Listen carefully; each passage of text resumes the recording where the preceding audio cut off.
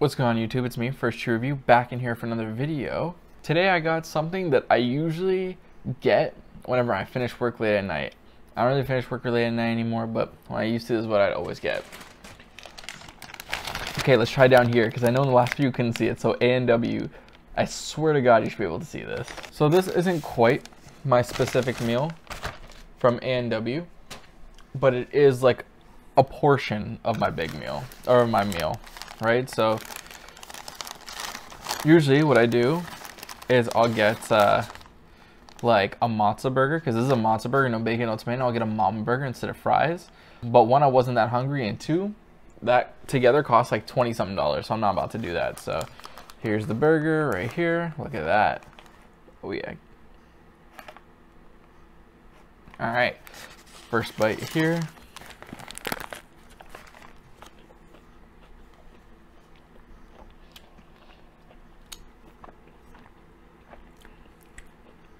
Oh yeah, and leave a comment down below of anything you want me to try, anything you want me to talk about. Remember to like, comment, share, subscribe. Everything helps. Thank you. So, originally I wasn't going to make a video today, but I kind of talked myself into making one. Because I was like, honestly, I'm going to eat right now. I might as well go home and make a video. Because, like, why not, right? Like, I don't want to eat and be like, oh, you know what, I could have done that today. Right? I just finished the gym and I'm like, let me do that. Because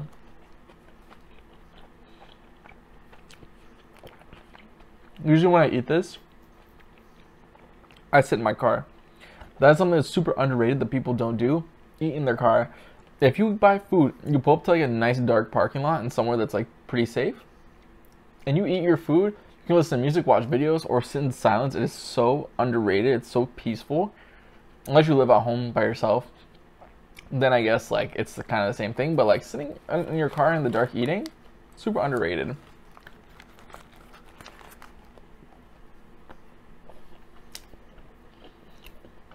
Originally I was gonna get something else I'm not too particularly fond of, but I was gonna do it for the video.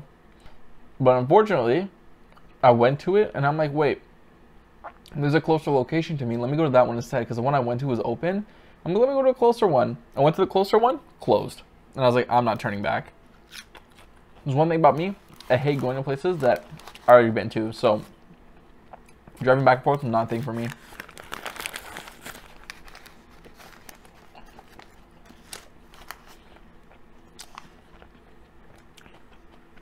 And one thing about me is when I go to the gym and I listen to music, I listen to some random songs.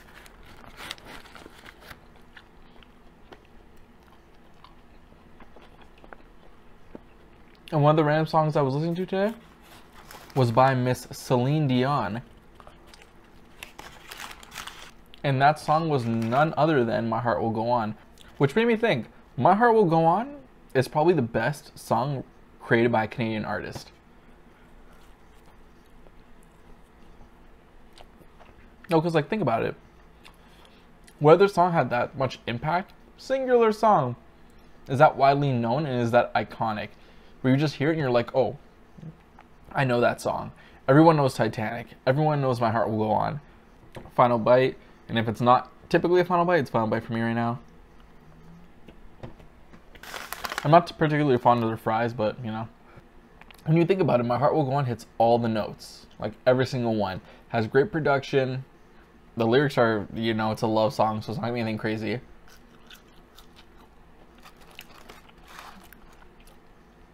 The orchestra, everything about it, the grandness, the cinematicness of the song is just great. Some people are like, oh no, a song by The Weeknd. Like, I don't know, Blinding Lights. Some people would say, oh no, a song by Drake, like Take Care or something. I brought this up and someone told me Marvin's Room. Marvin's Room's pretty good. It's 100% not better than My Heart Will Go On. And honestly, if you could think of a better song created by a Canadian artist, say it, comment it, because I honestly do not think there is a better song. And that has me thinking. I don't think there'll ever be a better song than that. in terms of from a Canadian artist. Of course, there's better songs, and like whatever is a good song better is like up to your opinion. But like, I don't think that's gonna be topped.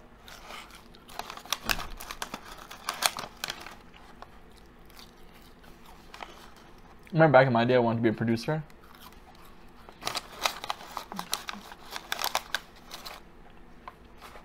I bought a bunch of stuff for it too. I bought a keyboard, which I still have over there. I bought the machine, like MASHCHIN or whatever. I even bought a MIDI vinyl sampler so I could like go vinyl digging and sample, which is actually pretty fun. I miss those days. But you know what I learned from that? I learned two things. One, I didn't enjoy the process as much as I thought I would. And two, you know when you listen to a song, and my idea going into like producing at that time was like, oh, I want to make a song that like hits me in my chest, and I'm just like, whoa, this beat's crazy. Like, you know the first time you heard like Soul Pauled or something, or Devil New Dress, or maybe the first time you heard like Take Care, or you know that feeling you get when you like hear a song, a really good song for the first time? Like, I was like, I want to make music that makes me feel like that. But then I realized, one, I'm not nearly good enough to do that.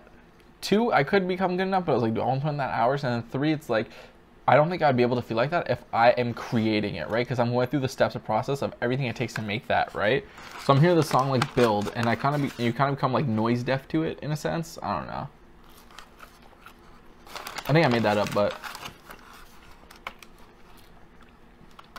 yeah. Final two fries here. All in all, producing wasn't for me, but you know, that's just how it is. So with that being said, this is A&W Matzo Burger combo. Nothing too crazy. I'll give it like a 5 out of 10 just because it's very like average. It's probably the most average burger you'll ever get. So I'll give it like a 5 out of 10 because it's not bad, but it's not like amazing. I only get it because there's nothing else open. Like, there's no 24-hour Subway near me, or else I'd get that instead. Remember to like, comment, share, subscribe. Leave a comment down below of anything you want me to talk about, anything you want me to try. I'm down to do that. Leave a comment down below of what you think the greatest Canadian song is, because I'd love to hear your opinion on it. Check out the suggested videos on the side. And yeah, this is A&W for Shoe Review. Peace.